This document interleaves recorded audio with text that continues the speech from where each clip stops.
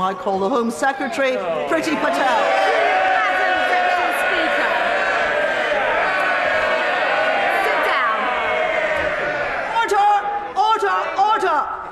No points of order.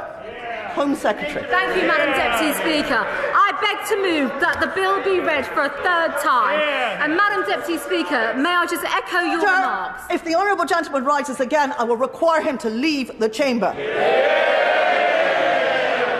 Madam Deputy Speaker, it is appalling that we've seen these delaying tactics today.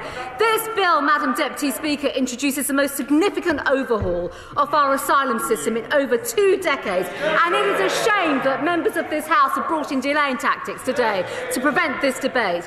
Our bill will bring new, comprehensive, firm but fair, a long-term plan which seeks to address the challenge of illegal migration head-on. Illegal migration is facilitated by serious organised criminals exploiting people and profiting from human misery.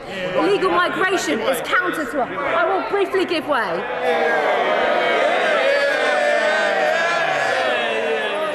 I thank my right honourable friend for giving way, and I'm sure she'll agree with me this is the most important piece of legislation that's been passed since I've been elected in 2019.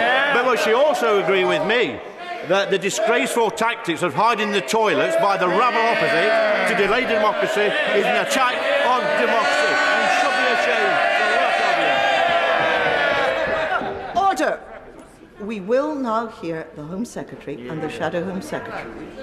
Priti Patel. Deputy Speaker. And I won't give way any further, Madam Deputy Speaker, so that the Honourable Lady can have some time, because the backbenchers have debated this bill already. No, I will not, because I want to give the Right Honourable Lady the chance to speak as well in this debate, and quite frankly, the opposition party have delayed today's debate.